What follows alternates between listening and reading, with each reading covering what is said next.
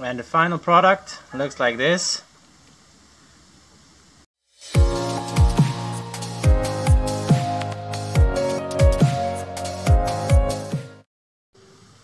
Cashew nuts.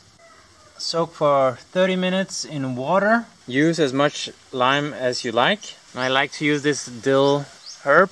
It gives the cashew nut cream a very nice taste. 30 minutes, discard the water.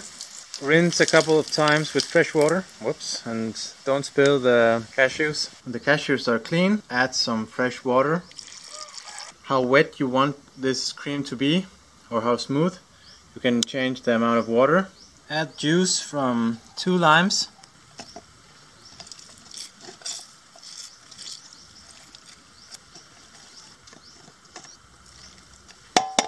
Soy sauce.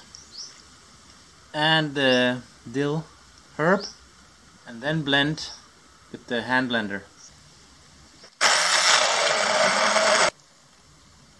Then you taste it. For me it's like a little bit too sweet. So I will add a little bit of lime and I will add some soy sauce. And the final product looks like this.